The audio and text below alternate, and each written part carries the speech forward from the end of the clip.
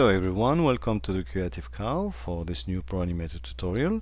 My name is Serge Ahmad and I will be your host for this one. I have to say right away that this is not a beginner tutorial. I assume that you are familiar with the plugin or standalone version of the software. I would like to show you a relatively simple but very effective way of having an absolute control on the ProAnimator pivot point.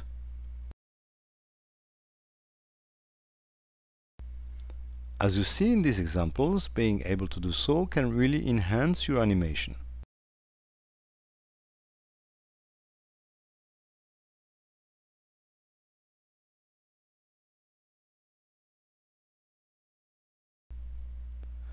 So I'm using here the ProAnimator FX version for Final Cut Pro, but the principle is the same for all ProAnimator versions. I already applied ProAnimator to Color Solid, and now I will import a 3D object that needs a pivot point.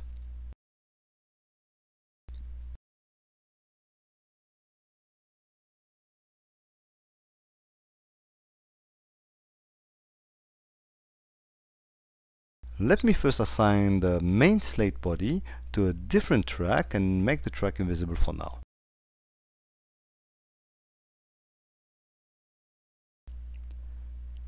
This is now the section that needs to be animated. To be able to clap the slate, the pivot point would need to reside right here.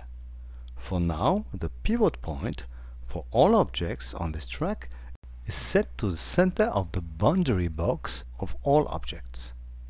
That's the way ProAnimator automatically sets the pivot point, so it should reside somewhere here.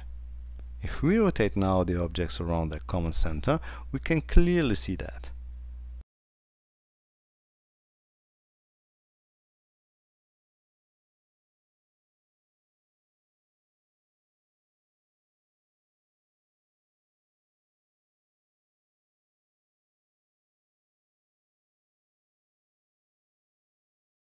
Okay, now here's the trick.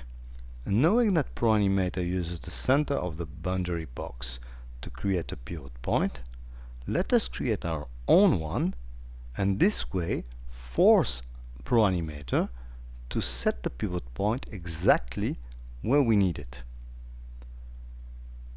We know that we need a pivot point right here. So generally I would start by creating a primitive object. A sphere works great. And using the manipulation tools, I would place my primitive object right where I need it and name it pivot. I would then make sure that it's in the same track than all other objects. This object will now become the new boundary box in a track. In this case, I already created a pivot point. It's just invisible.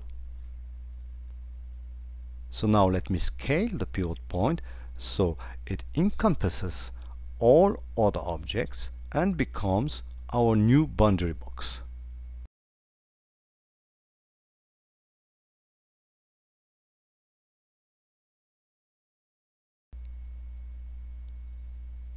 This should do it. I select all objects including the pivot point.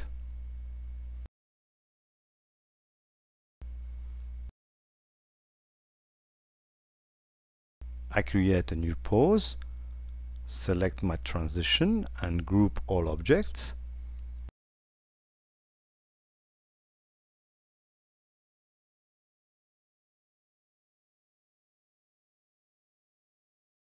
Let's make the pivot point invisible. We can now make track 2 visible again. Let's also change to a front view. Now I go to the animation control and animate, in this case, the Z-axis.